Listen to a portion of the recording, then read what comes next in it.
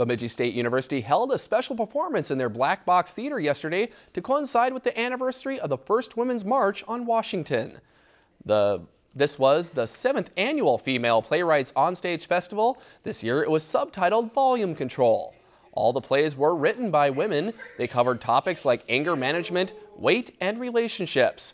Many of them were lighthearted, while others were more sensitive. It's a very dark piece about a woman who is waiting at a bus stop, and there's a male threat to her, and another woman who doesn't know her comes up, and essentially they improv through a scene to save one another, and they get on a bus, and the reveal is that you find out they didn't know each other, and it's very poignant.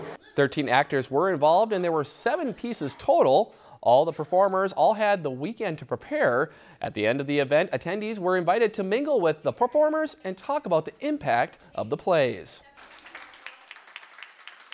There's just a groundswell of desire for equity in regards to the arts, and that is equality with film and with novels being published and with theater being produced. And this was a chance to get those female voices to be heard out loud to an audience.